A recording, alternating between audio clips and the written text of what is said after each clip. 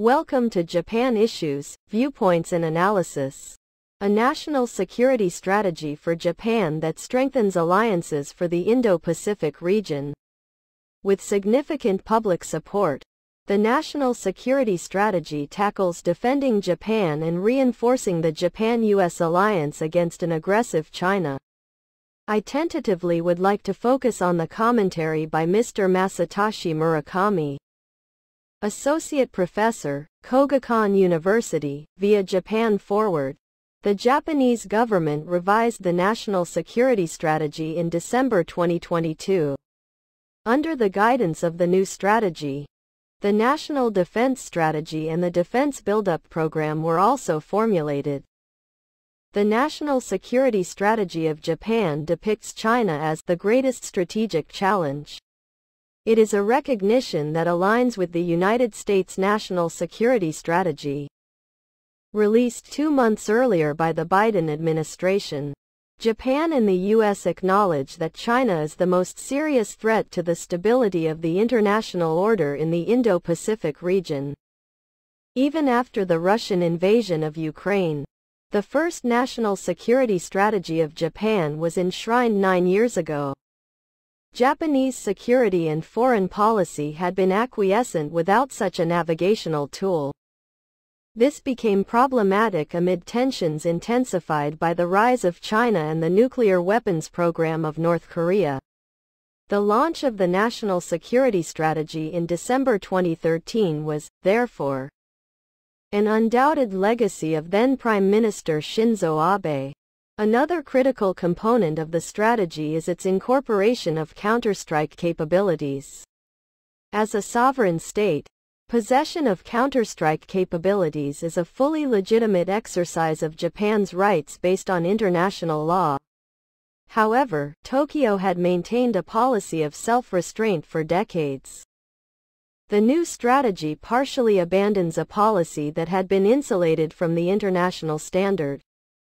China has been increasingly building up its missile capabilities. Because the U.S. had been assigned party of the Intermediate Range Nuclear Forces Treaty until President Donald Trump withdrew, the United States has been far behind China in terms of tactical medium-range missiles. Japan's option of possessing counterstrike capabilities aims to achieve parity between the Japan-US alliance and China regarding this missile capability.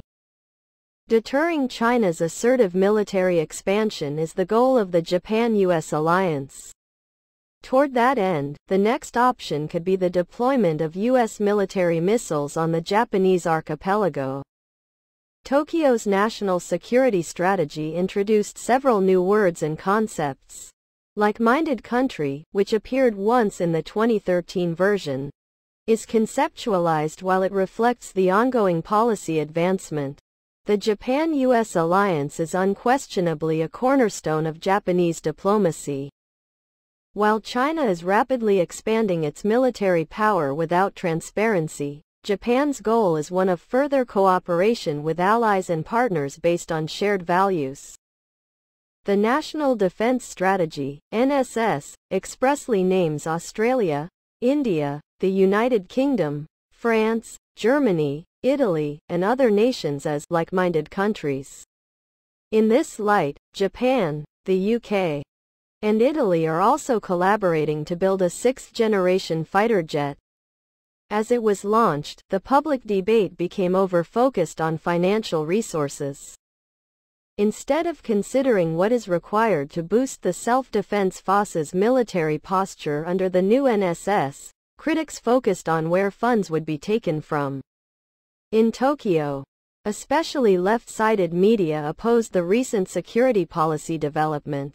In response, Yoshihisa Komori, a prominent Japanese journalist on international affairs, criticized Asahi Shimbun's position just after the NSS was publicized.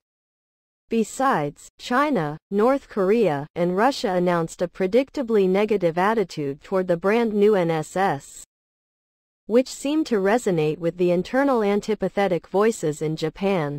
However, the majority of public opinion has supported the direction of the security policy. According to a survey by the Yomiuri Shimbun in September 2022, 71% of the public were for the enhancement of Japan's national defense capabilities.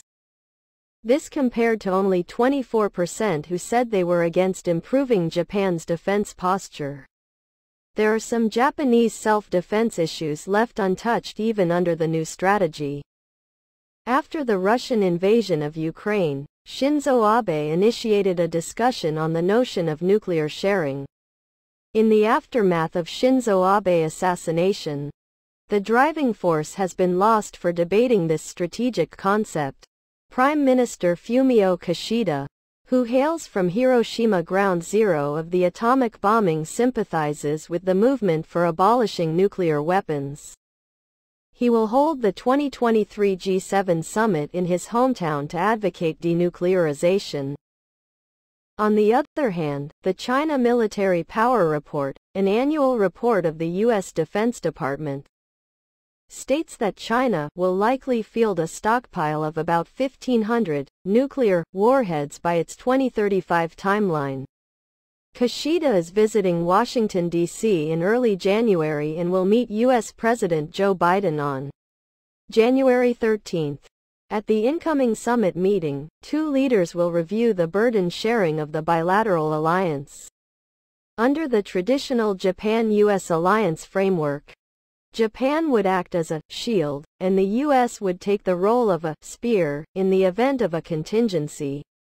Applying the concepts of the new strategic documents, Japan will utilize its new counterstrike capabilities. That means Japan will serve as a spear of the alliance as well. In sum, Japan has reaffirmed its commitment to the stability of the region by adopting the new national security strategy. That's all. Thank you for watching.